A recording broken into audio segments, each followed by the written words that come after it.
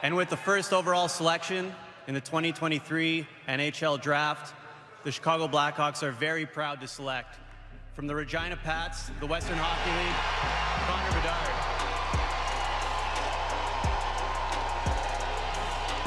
This was the moment Connor Bedard officially became a member of the Chicago Blackhawks. We all knew this moment was coming for months, however, after he torched the World Junior Championships in January and the WHL all season long. Connor Bedard was the most hyped up prospect since a kid named Connor McDavid, and as we neared his NHL debut, the question became, would he live up to the hype? And so far, the answer has been yes. Bedard would get his first taste of NHL competition in the preseason. Making his debut against the St. Louis Blues, Bedard would record 2 assists, including this absolute beauty on Anthony Ciu's game winner. Throughout the preseason, Bedard had many great chances to score a highlight reel goal, making NHL defenders look like junior leaguers with some of his dangles. But Bedard would only score 1 goal in the preseason, and it was on the empty net, and his reaction really sums up his mood.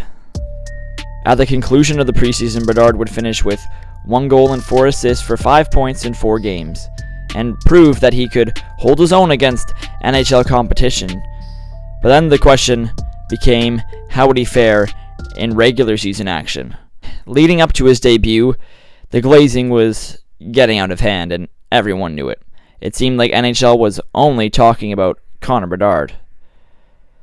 Connor Bedard would make his highly anticipated debut against Sidney Crosby and the Pittsburgh Penguins, and a record of 1.43 million viewers tuned into the ESPN game on his debut, and Bedard would look pretty good. He had a lot of good chances and finished the night with 1 assist, his first National Hockey League point.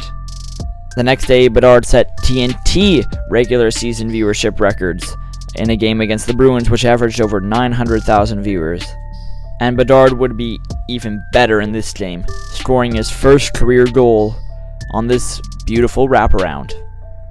On Saturday, Bedard would record his 3rd NHL point against Montreal and continue to look pretty good against multiple other teams. But the scoring definitely slowed down as he returned to Chicago with just 3 points in 5 games. And then without missing a beat, Bedard would score in his Chi-Town debut against the defending champions, showing off that patent wrister. The next game, Bedard would rip one off a Charlie Coyle turnover, but then it got overturned because Anthony Ciu was offside by about a millimeter. So through 7 games, Bedard had looked good. 2 goals, 2 assists, 4 points, but he certainly had another level to find, and he was about to find it. The next 6 games Bedard would play would be absolutely masterful and show why he's one of the best prospects we have ever seen come into the National Hockey League. He started it all off against Vegas, where he scored against them for a 2nd time this season on this beautiful play in front of the net. Bedard would use another wrist shot to score against Arizona, and the wrist shot goals were really piling up now. That release is one of the best in the National Hockey League already, comparable with Austin Matthews. To complete the 3-game point streak, Bedard would score another goal using the wrist shot against Florida, and by this point it was getting unfair. Bedard was barely breaking his sweat and making teams look silly. This would put Bedard up to 5 goals in his first 10 career games, making him the 2nd teenager to ever do that in the history of the Chicago Blackhawks franchise. The only other one to ever do that was Jonathan Toews. Bedard didn't record any points in his next game against New Jersey, and up to this point he had not had a multi-point game, but that was all about to change in dramatic fashion. On Thursday, Bedard came into Tampa Bay on an absolute mission. He started it all off with a greasy goal in front of the net, proving that even Connor Bedard isn't afraid to go to the chippy areas. Up to this point, all of his goals had been beauties, but this really changed it. Next, he would show off his unselfish hockey sense with this ridiculous backhand pass to give his teammate a wide open net. I mean, come on. And then Bedard would score his 2nd goal of the game to make it his first multi-goal game. I mean, he got a little lucky bounce, but cut into the net and put it on goal. What else can you do?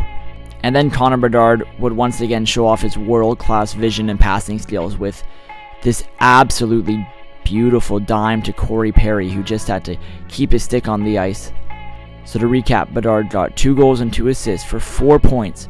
A 4-point game, and this kid is only 18 years old, and he's doing it against one of the best teams in the world.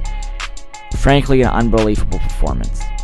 And then on Sunday, he would have another amazing game.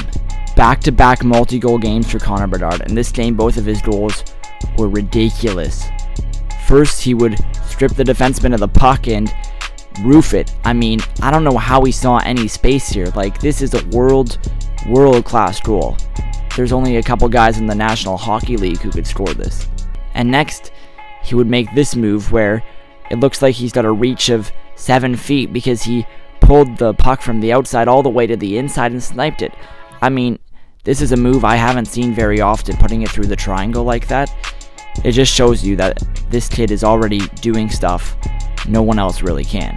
And that brings us to the current day, November 13th at the time of recording.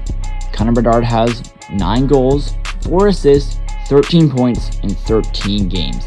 He is on pace for, get this, 57 goals. Now, do I think he's going to get 57 goals?